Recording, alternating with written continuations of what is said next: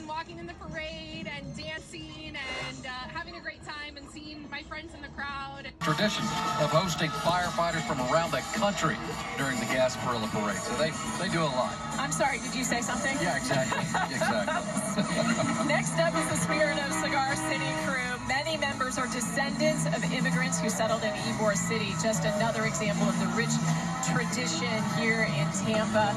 Costumes, the men wear the traditional guayaberas with hats or a bolero jacket or bolero vest. The women dress in typical flamenco gowns, a bolero jacket or a vest with long sleeve white blouses or a peasant dress of that time.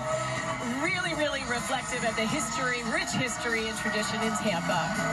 Yeah, this crew, founded in 2006, has more than 75 active members out there. I think he's blowing you some kisses there, I think he was. And Kisses, beads, I take whatever.